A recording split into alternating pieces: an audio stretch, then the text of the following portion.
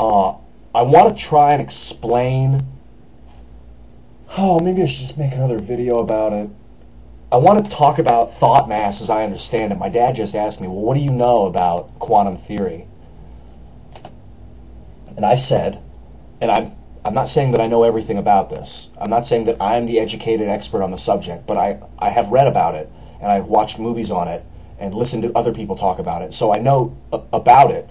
I've read about it, like, I read about Einstein and what he was doing and his unifying theory, and he was looking for the strings. So he died, and then because the technology wasn't good enough at the time for him to locate it.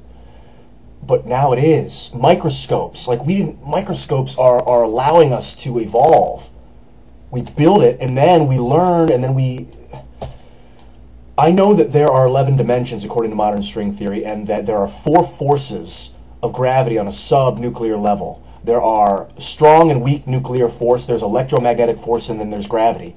And they're all the same strength. And gravity, as we know it, this force is a weak percentage of what gravity actually is. The majority of gravity is lost to extra dimensions, according to string theorists. And they don't know why it's lost to extra dimensions, just that it is. I believe this is where it becomes a theory that I have created. I believe that we are controlling gravity. I know we are. I see things fall when we push them. When we jump, we come back down. And it has become an accepted law. Now, I think the thing about theoretical science is that the reason theory fails is because not enough people get behind it. That not enough people believe it, so then it just gets disproven. But if everybody believes a theory, then it becomes known as a law. Really.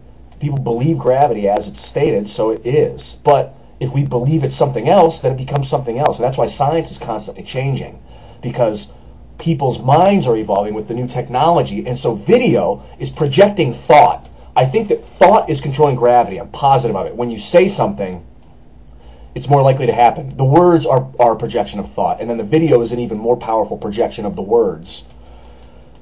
So it's like we're exploding out what's in here to the mass people that can listen and then have the same thought. And just like the 100 monkeys on the island, where one monkey starts to wash a coconut, and then all the other monkeys eventually, over the next X amount of years, start to wash the coconut. And then monkeys on another island start to wash the coconut. And how the fuck does that happen? I don't know exactly, except that I believe that we're connected to each other through this conscious experience, the spirituality. The reason that we made up the idea of God is to try and explain it. I think we have more control over it, so I want to explore it, and that's what I've been doing. That's the whole point of all this. We control this gravity that's lost to extra dimensions, whether we realize it or not. This gravity is affecting us always. And when we say, my car's going to run out of gas, it's going to run out of gas, oh fuck, I'm going to run out of gas, and then it runs out of gas, we made that happen. But when it's running out of gas, and my impulse was to freak out, instead I said, I'm going to find a gas station. And I did. Because that's what happens in life. You project it, and then it just comes into focus. It just happens. I think it literally is pulled. We pull things to us. We affect everything gravitationally right now, everything around us. This Gatorade bottle and my hand are gravitationally pulling on each other. I just don't perceive it with this body. The human body is not built to perceive it. It's just built to be in it. But our minds can perceive it. They can. And we have to build our minds to a point where they really get it. And so that's why I just keep talking about it. Because the more I talk about it, the more I understand it, or the better, clearer idea I have about it. So I see Brad Pitt saying, I want a car, and then it comes to him the next day, or that day, because his thought mass has acquired so much, because so many people are thinking of him and giving their power of gravity to him. When you watch someone on stage, when there's one guy on stage and 50 people are watching him, they're willingly giving their thought mass to them. When you're listening to me speak right now, you're willingly giving me your thought mass. You're giving this construct, Ian Crossland, whether I realize it or not, my words are becoming more empowered. Just having this connection between us. Although I find that if I don't listen to you and your response, then it becomes this imbalanced mess, this wreck. And that's why famous people go crazy, is because they have this imbalanced amount of gravitational pull that's like throwing them spinning out of orbit. So the key then is to continue to communicate, even though you become famous. Like people that are famous are afraid to walk out on the street because people want to talk to them. They feel like they know them. And then the famous people are like, I don't know this person. That's why I postulate that we just put ourselves up on video, everyone. That everyone becomes a little famous. Everyone takes control of gravity a little bit more. It's hard to be famous. It's hard to be known by people that you don't know. And it's a new thing with humanity, with video. But we should all do it because we can do it together. And then you don't see people get really famous and then die. Or really famous and then do something crazy like Hitler. Someone put Jesus, Gandhi, and Hitler in a group as three of the most charismatic people that's ever existed. And I've never heard of Hitler in a group like that because of, morality, because Hitler caused all this death. But charismatically, these people were just fired. They were very charismatic, and they chose to do different things with it. Three very different things with it. And we're all charismatic like that. We can all do it.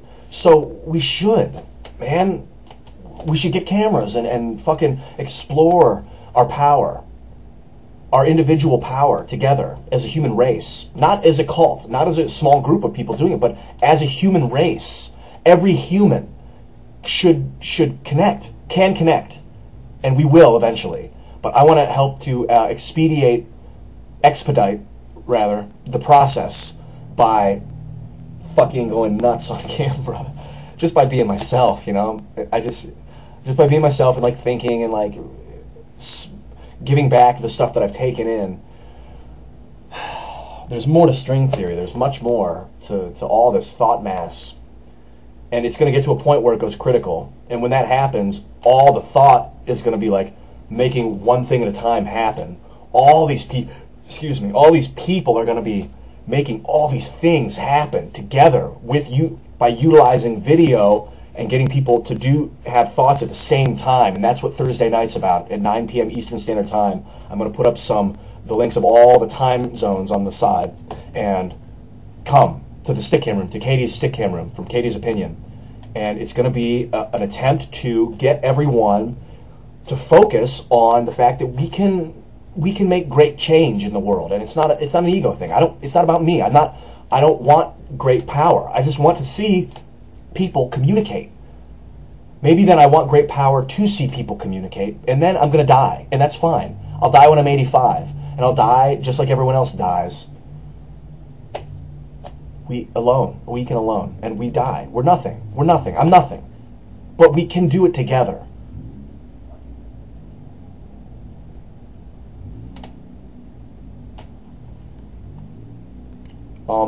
Okay, I'll talk to you later. It's a great trip. I feel more connected